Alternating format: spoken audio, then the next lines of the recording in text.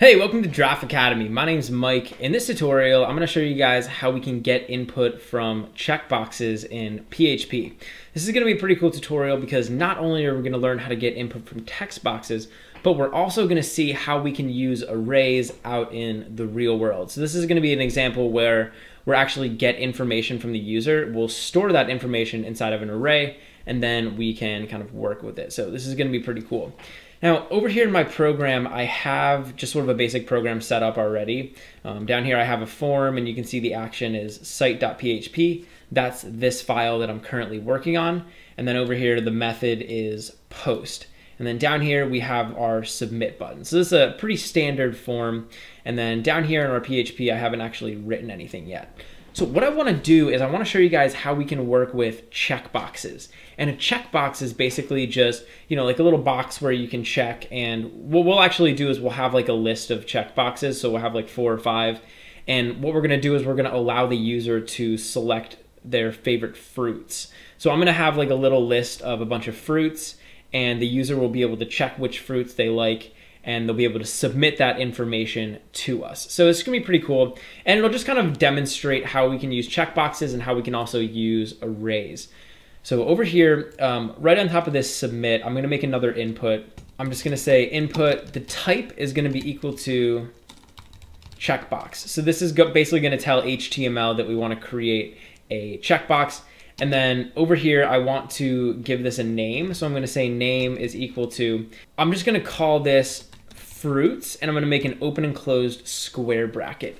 Now, whenever we're trying to get input from like multiple checkboxes, we always wanna put these square brackets here. And basically that's gonna signify that we're gonna store all of these fruits inside of an array. And once they're in the array, it'll be a lot easier for us to work with them and do different things with them. And finally, I want to put one more attribute down here, which is going to be value.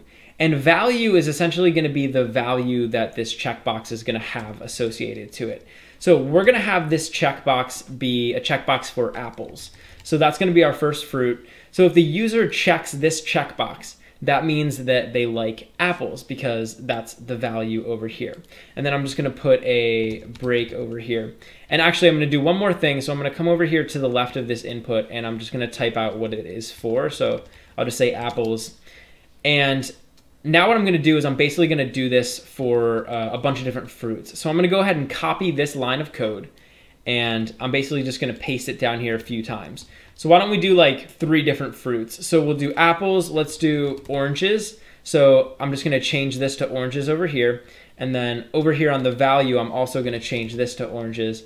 And then down here, why don't we do pears? So this one's gonna be pears. And then once again, over here, I'm gonna change this to pears. So we have a checkbox for 3 different fruits.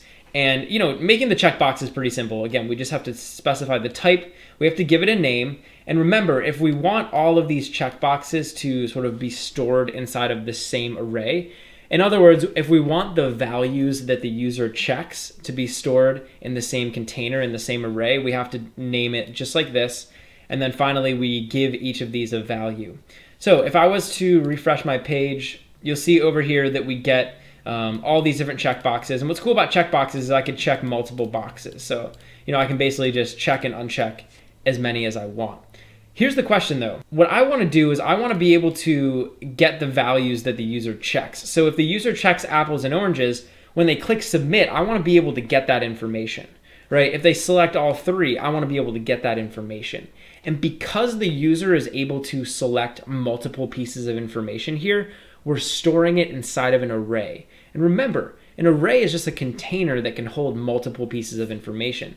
And that's basically what I was saying down here in this name. I'm saying I want to store all of these values. In other words, I want to store the values that the user checks inside of this fruits array. So inside of our PHP now, we can actually get that information. So what I can do is I can come down here, and I'm going to create a variable called fruits, and I'm going to set this equal to $_ post in all capitals. And remember, I use post up here, so I want to use post down here. And I'm going to make an open and close square bracket, and inside of here, we're just going to type out fruits. So I'm basically typing out the name that I specified up here, although we're gonna leave off the square brackets. We don't need that. So down here, I now am storing all the fruits that the user checked and submitted inside of this variable. And actually, this is an array. So this is an array that's holding all of the fruits that the user checked from the checkbox. So I could come down here, and why don't we just like echo this out just so we can kind of see what's going on. So I'll echo out fruits 0. So this is basically going to tell us what the first fruit that was checked is. So over here, back on our web browser, I'm just going to refresh the page. And now I'm going to go ahead and do this. So I'm going to check apples and oranges. So I'm checking 2 of these different boxes. When I click submit, we should be printing out apples because that was the first checkbox that I checked. So now when I click submit, you see we're getting apples down here. If I was to come over here and print out fruits 1, so this is going to be the second fruit in the list. Now, if I do the same thing, so if I do apples and oranges, we should be printing out oranges because that was the second element that was stored inside of that array. If I only checked one of these though, since I'm trying to print out the second element in the array, it should be blank. So now you can see it's blank. And if I did like oranges and pears, now we'll be printing out pears.